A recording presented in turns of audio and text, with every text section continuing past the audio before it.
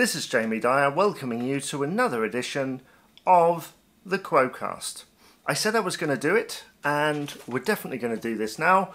An unboxing of the deluxe edition of Thirsty Work. The album was first released in 1994, reached a peak position in the UK album charts of 13.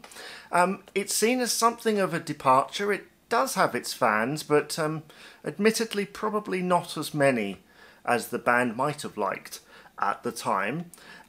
It's a bit of a weird one. I have my own personal feelings about it that are tied to nostalgia and other things, but I do admit it's not the most Quo-like album. There was a remastered edition of this with bonus tracks released in the mid-2000s, and this was released in 2020.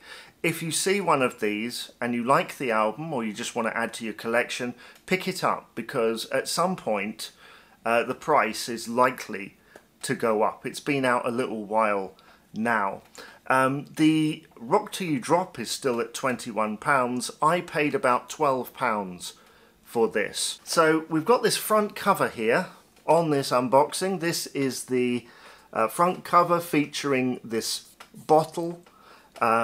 I spent a lot of time looking at this design with the word Thirsty Work and then Status Quo, that famous font, sort of a deviation but still in that famous way, I guess, and yeah, a really evocative image. Perhaps says something about the music inside. Let's go to the back cover. We've got the beer cans, as is on the original version of that. And then we have a track listing that consists of the original album, and there's 16 tracks here, but I'm going to read them out anyway. Going Nowhere, I Didn't Mean It, Confidence, Point of No Return, Sail Away, Like It or Not, Soft in the Head, Queenie, Lover of the Human Race, Sherry Don't Fail Me Now, Rude Awakening Time, Back on My Feet, Restless, Ciao Ciao, Tango, and Sorry. Sorry, of course, being a song that Rossi Frost wrote back in the late 70s, early 80s, and Demis Roussos recorded it. And disc 2 contains the following tracks, and it's listed as Thirsty Work bonus tracks. Survival, which was a B-side. In fact, all of these were B-sides here. She Knew Too Much, Tossing and Turning, Down to You, Beautiful, And I Do, and Democracy. There's also an acoustic version of I Didn't Mean It, an extended version of Sherry Don't Fail Me Now, an orchestral version of Restless, the hooligan version of I Didn't Mean It, and 4 live tracks from Stockholm in 1994. Oh, 3 live tracks from Stockholm in 1994. Going Nowhere, Soft in the Head, Rude Awakening Time, and then Restless, live in London that same year. Not going to edit that. People make mistakes.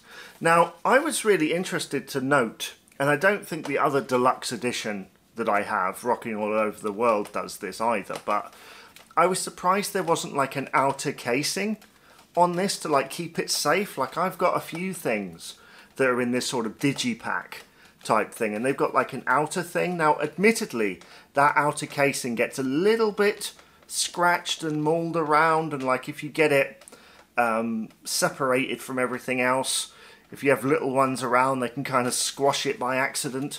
But it just opens up here into these 2 pieces of artwork. The single cover art for Sherry Don't Fail Me Now, featuring a live image there, and one for I Didn't Mean It. Extra points to those who can name the faces depicted on this cover for I Didn't Mean It. Yeah, so we've got inside here, inside this flap, we've got the cover art for Restless, and this comes out quite a way, doesn't it? That is the cover art for the live tour that year. 100% pure Quo, fully embracing that Thirsty Work kind of drinking thing that year. And we've got disc 1 there, which is a different colour to the original album. I think the original album is I don't know, I'll have to have a look at that, won't I? I don't think it's that colour anyway. And then we've got disc 2 there. So yeah, what have we got behind the disc here? Oh, so we've got some of the images from inside the booklet. And speaking of the booklet, if we go inside here, we've got a booklet with an interview with Francis Rossi from 2019, all the original images from the book as well. That read-up's quite interesting. Dave Ling is the journalist who did the liner notes for that. It's a very interesting read. Some bits in there I didn't know. And so yeah, this whole thing is quite a nice little package, I think. And while this album doesn't have its fans, it's nice to see them package this up in such a nice way. So that for those who do like it, they get something a little extra special. And I look forward to listening to that fully remastered as well.